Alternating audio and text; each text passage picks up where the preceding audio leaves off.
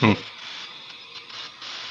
Hi everyone, Jerry Shields here, and today I am going to cover a few points about the course designer in 2K21 that have come up in a few of the questions on my YouTube channel. And some of the things I want to cover today are a little bit about how the different brushes used for flattening, raising, lowering things, and also maybe building slopes up and down hills. And the other thing that I'm going to cover is also a little bit about surfaces, mulches, cart paths, different types of surfaces. Some you might not realize that you're not stuck with the default ones that are in your theme, that you can customize that. I'm going to show you how to do that today. And then I'm also going to show a little bit about buildings and features and trees and the different items that you can add to your golf course, because there is a few tricks with that I'll show you that make things easier. So I'm going to throw this in as the next lesson in my series of lessons on building a golf course. Because we're just about to hit, we had built this hole here in the last lesson, and we're about to add the finer details. But to do the finer details, you kind of need to know how to use some of the tools in the game. So that's my plan for today, is to give you an idea how all that works. So let's start with sculpting first. This is a big one, and it'll make a difference on your golf course. Under Sculpt Land, there are two major items that I will use here. One is Landscape Flatten, and one is Landscape Raise. Now think of flattening as something you get out a rolling pin and you're just flattening the features down towards everything being the same height. So that's what flatten does. Where raise just takes whatever is in the area that you have the brush over and it'll lift it. And I'll show you a little bit about how those two things work. So I'll go to the raise first, and the different brushes are also important. This is a pretty harsh brush here. You can see that if I was to choose that brush and raise things, you would have a pretty steep side to your feature. So if I go out and we go to this brush, it's got a little more fuzz on the edge, and you can see it's a little more taper, but still pretty extreme. I would only use this brush if I was creating, say, a flat T-deck on the flattened part, but for raise, I probably wouldn't use it. This is a handy one in the raise section because it creates kind of these nice little mounds, and as long as you don't overdo it, as you can see, it creates this nice little undulation, and these are kind of nice to add in and around a green or lifting an area. Say I wanted to raise an area beside a T-deck, for example. In this little area here, it drops off pretty fast. You can see that I can just click my way through there and just kind of go at little different intervals, and I can look down lower at it. And the angle you look at things when you're building is also pretty key. You can see that'd be a little too high right there, so I can just take that down and just put a little bit of elevation. You can see right off the bat I'm doing a little bit of flattening because I'm raising, lowering the turf to the height that I want to make it look right. So that's how you use the raise and lower. And the last one that you would consider using, at least myself, will be this one here. If you're just working on turf, if you make this brush bigger or lower, I can go to an area on the course and I can make it as big as I want. You can see some really big changes. Say you want to raise or lower a very large area of the golf course. I say I want to create a deep ravine beside this hole. I just drop this sucker down, down. It says down 100 feet, but it's not going to go 100 feet. It's just going to average everything. But you can see that's going to create a pretty big ravine there. And when you lower something, you see water. It means that you've gone below the water table on your course. So just be mindful of that. That if you've got some low areas on your course, that you need to start from that point and work up in a way, because you won't be able to lower. Say you want to build a deep bunker on a hole near the water. You're going to create, you're going to create a bunker full of water is all you're going to do, because you have that limitation. Just keep that in mind. And you can go back in now and you can see that I've created this deep little area beside the hole, and you can see it's clearly not a 100-foot drop like it said on the brush, but it averaged it down. It might have dropped 20-30 feet. So that's the raise lower feature and how I would use it. The other thing I might do is, say I had some features at a green site and I wanted to take the entire green complex and lift it up. So I might, in that case, I don't have any bunkers, but if you had features, you had mounds, and you wanted to simply take that green site and lift it up, then you would see how everything moves up there. It's not flattening anything. If you use the same brush on the flatten feature, it would flatten everything inside that circle, but this just simply lifts it, exactly what it's telling you. So say I want to raise this green site up about 15 feet, let's go 17 feet, press the button, And you can see now that I've got that entire green site lifted back up 15 feet.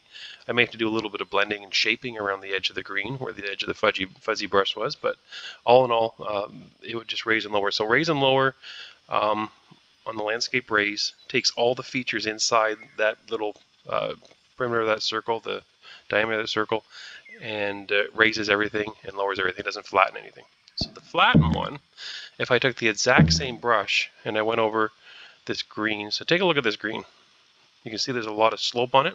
So when I use the raise and lower, that slope would stay on that green. But if I go and I now use the flatten feature with the same brush, we've now got a flat green. So you can really see the difference, and you can see this bizarre looking mountain I've created. I'm going to undo that. And so that's how the flatten works. So I would use this tool if I was going to flatten a T-deck, for example. First off, I want to get it back to 0. I would zoom in. I would make sure that the interior of the circle is totally over my deck in this situation. Height is 0. So say I want to lift this deck by just a little bit from the surrounding turf. I would just give it a little bit of height there, maybe up to a foot. Click the button. And you can see now when we look at this T-deck, it is perfectly flat. It tapers off nicely on the edges, and that's how you do that. And then you would just raise whatever decks you'd like, or your green sites, or whatever you'd like to do, and inside that circle it'll flatten it as well as raise it, whereas the raise will only raise all the features that are inside the circle. So that's the big difference. When I'm doing large scale bulldozer work and I'm shaping things, I'm using the raise lower. And when I'm doing the finer details and sloping mounds around greens and bunkers and even around T-decks, then that's how I'll use the landscape flatten to get things to really smooth out. Now the flattened brush that you'll probably use the most will actually be this fuzzy brush here. This one does a lot of really good flattening. So you can see there beside the green, I've got a little bit of a slope there that's a little unrealistic. So I'm just going to go up here and use my little brush. And you can either click it one time for each area, which I do a lot of, or you can hold it down and just do a circle. So I'll try that as well. You can see how it flattens all that out. And flatten, each time you do it, it'll flatten a little more. So you've got a little bit of shape still to this area of turf around the green. And if you keep on doing it, it'll totally flatten it. Or you can just do it once or move over it and hold down the button, which is what I just did there. So you can see now we've got a nice progression there. There's still a little bit of one here that I think is a little unrealistic, so I'm just going to run through this little gully, and there you go, and that'll flatten things out. Now that green's been raised 15 feet, and we have kind of leveled out the little area that was raised around, and now it looks very natural when you look into there. It doesn't look like we have done anything there, that it was naturally like that the whole time. So that's how you do your raise and flattening. And very similar in the bunkers. I would usually go to a bunker, and there's two tactics. I would use the flatten. I would go in, I would make my brush smaller. I would, well, first off, if you just go to your bunker and you just flatten it to 0, it'll dip it a little bit. But if you really want to put a nice little bit of shape to your bunker, I just lowered it down. You can see now my bunker has a little bit of shape to it. I can do that again. I can make the circle smaller. I can move up the face of the bunker if I wanted to pull it down a little bit more. And so you just kind of move around and do whatever looks right. If you don't like it, you hit the undo button and it goes back, and say that was too much of a slope, like I think that last one was. I go back in here and I can touch it up. And then if I want to, say, raise some mounds around a bunker, then the way I would do that is to go and use that tool, that one with a little bit of a circle. I would raise it, and now I'm going to raise some mounds around this bunker. And I like looking from the side at things because I can see if it looks realistic or not and how it blends in. And kind of get the look that I'm looking for. I want this nose to come up a little bit here. See if I can make that happen. Might take a couple raises. A little bit aggressive, so I can lower that down and raise things up. So you can kind of see how this works, and it does take some practice. I'm not going to kid you that it's not an instantaneous thing, that you're going to have to mess with things a little bit to get used to it. Now, another useful feature for this brush here for the raise and lower, I didn't mention it, but one handy thing is if you're doing some large scale work and you want a nice slope into something, say I want to slope away from this green. If I was to take this and make it really large, and then I was to drop this down, what it does is that fuzzy blue area from the center circle out to that green, for example, it creates a nice little slope. And if I did that all the way around the green, I would get this nice, gentle, flowing slope away from the green. So if I go back here and look, you can see now that we've got a slope going down to this little bit of a low area around the green, and that's how you create yourself a raised green with the slope running off of the green. So you just remember, though, every time you do adjustments around a green, even if you don't think you're touching the green, you're likely going to impact the slope of your green. So that's why I do my shaping of my greens as the very last feature, sometimes even after planting, because I want to make sure the greens are exactly what I want. But that's how to use all those little brushes for that type of thing. And the only other thing I use on this sculpt land menu often is this clear generated objects there. I can go in and with that I can go in, and if I don't like some of the plantings around the hole, I simply go in there and it takes away these randomly generated trees. So that's one thing I do, and I use that more than some people, because some people I've heard actually don't create the course with any trees and they add them back in. I do it the opposite way, because I like to tie my hat to a couple trees and use them for shaping and the look of like look at this hole here, right? Look at this tree on the left side of the fairway. That's, for me to plant 3 trees like that, I probably wouldn't do that, but with the random feature, it kind of looks natural. That's the nice thing about the random feature of the trees. So the next thing I am going to touch on will be, let's quickly go to the surfaces. It creates a little bit of confusion, because the top ones are pretty obvious. Bunkers through heavy rough, that's pretty obvious. You just create a brush or a spline and you fill it in and you can get it. These surfaces 1, 2, 3, they are customized to whatever you want, but it doesn't appear that way when the game starts. So let's go to surface 1 and create a brush, and what I'm going to do is create all 3 surfaces for you here. So there's surface 1. Let's see what it is. So this one is like a light colored asphalt cart path. And let's go to surface number 2. It is mulch. And then we're going to go to surface number 3, and it is, show us, oh, more asphalt. So you have 2 asphalt and a mulch, and say you don't want that. Like, for example, I might want a nice looking interlocking brick for one of them, a mulch for another one, and an asphalt for another one. So say I want my first one to be my mulch, for example. So what I'm going to do is I am going to, and this is the only way I found to do it. You can't go into the settings and do it. You have to actually put down a surface and modify it. So surface number 1 was the first one. I'm going to go to, sorry, you have to get it, you have to highlight it. There we go. Surface number 1. When you can move over it and it gets highlighted and look down, you can see surface number 1 at the bottom of the menu. Click that, go to texture, and now you can create whatever you want. So I'm going to create this light colored mulch. Now, whenever you go in and create and add surface number 1, it's going to be the light colored mulch that we've changed it, that is no longer that pavement. So there you go. So then, say I want to make the next one interlocking brick. I want all my cart paths to be interlocking brick. I think I did that with Rattlesnake Gulch. So what I'm going to do is go back and highlight it. Surface number 2 pops up at the bottom. I'm going to go to texture. And there are 3 pages of this. There's a lot of options. You can really customize your course, and some people don't realize you can do all this type of stuff. So there's a interlocking brick right there. There you go. When I zoom in, you can see that's a nice interlocking brick feature. It looks really nice on cart paths, especially in that desert theme. And then the last one, if I wanted to, I could go back and I could modify this surface. Say I don't like the color of this cart path, and I want it darker. I want it some stone, or more like pavement, kind of a dark color. So there we go. And now I've got a cart path that is darker. So we've now changed our 3 defaults. So now you know when you're going in and building your course, if you always use 1, you're going to get your mulch. Number 2 is going to be your interlocking brick, and number 3 will be your asphalt. So that's how to use the surfaces and customize them. And I said a lot of people don't realize that they're not stuck with the defaults, even though it appears there is, because there's no settings for it. You can change them, and then they'll stay that way for the rest of the game. You only get 3, but it works for you. So the last thing I wanted to talk about was creating objects. And the first thing I'm just going to touch on real fast is that with trees, there are now 33 pages of trees. And if you were going to go through and plant trees and have to go through 33 pages looking for the right trees, you're going to lose your mind, I guarantee it.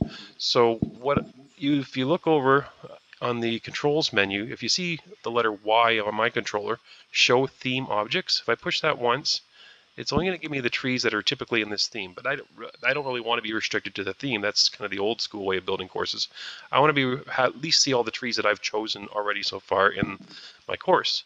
So if I press that button one more time, this is trees placed. So you can see that I've placed some tropical trees, some elm. So these are the 4 that I've used. And every time I go and choose another tree, say I want a nice big oak or a big maple or a nice birch, then as long as I use it once on the course, it'll show up on this menu here. So if you want to go back and use those same type of trees now and then, you don't have to go through 33 pages of trees. So I advise you to make use of that feature. It's going to save you a lot of time.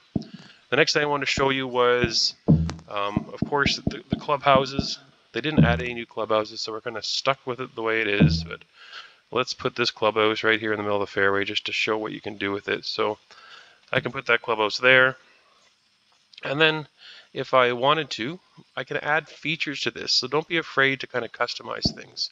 For example, you can add more buildings to it if you really wanted to. Say I go find myself something that looks interesting I may want to tack on the side. I've done this in the clubhouse already. You know, I can build this little feature on the side, this little add-on, and you can kind of line up your roof lines and see if it would look okay. And this one looks kind of goofy because it doesn't match perfectly. You can even bury the feature farther inside. Say I want that roof line to match up perfect. I could do that type of thing, and you can see how we get this little funny little pedestal look, and it looks kind of interesting actually at the front. I'm going to keep that, maybe even go with that symmetrically on the other side just to give that a try. So I'm going to put that out over here again, much like the other side, and just make sure I match it up. And I think I have it out a little farther. I need to get a little more square. And you can see, well, the idea is just to put it in there. So I can throw that in there. And now I've got these funny little add-ons to the side. I can put things up top. I can do whatever I want. You can even add more detail to it with some odd little features. For example, say I want to use some brickwork on this. So that brick matches up good with that brick. And say I want stone pillars at the entranceway to make this look a little more impressive. So I'm going to choose this tallest one I can find, which is this one. I'm going to zoom in, and I'm going to get this just right up against that wall. It's going to touch the overhang, so I am going to, do I want it there or do I want it inside that wooden feature?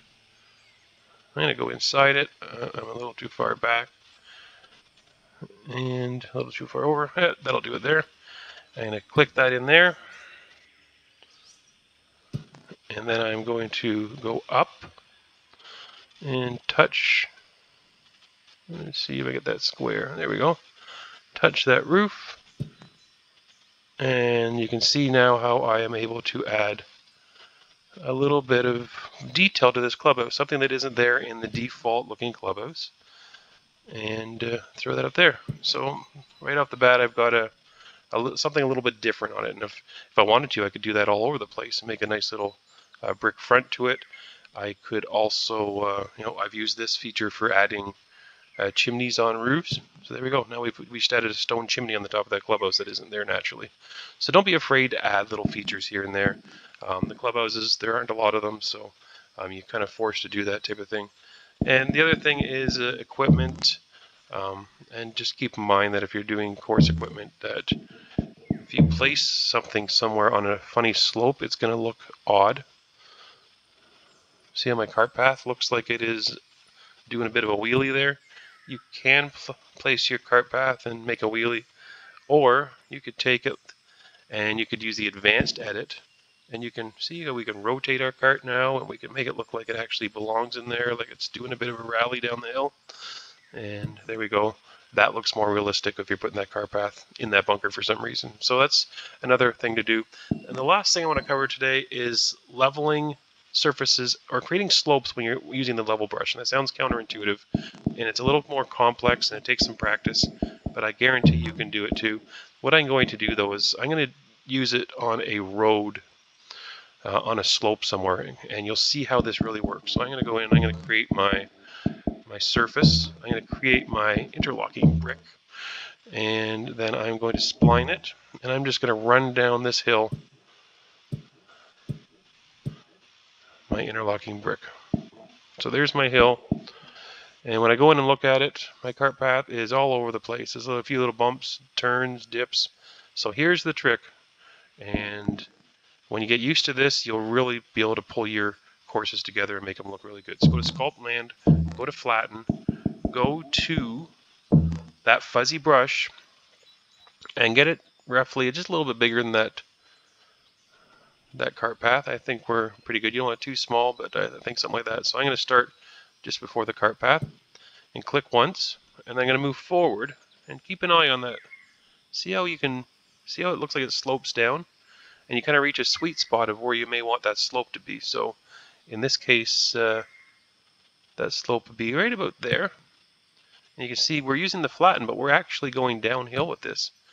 So now we're reaching the uphill portion. It came down for a little bit. Now we're going uphill, and it's the same concept. Just keep moving a little bit at a time, and you'll see things flatten out, and now we're going up a slope. So we just went down and up, but we took all the craziness out of that slope, and we are actually leveling this cart path out quite nicely as we go.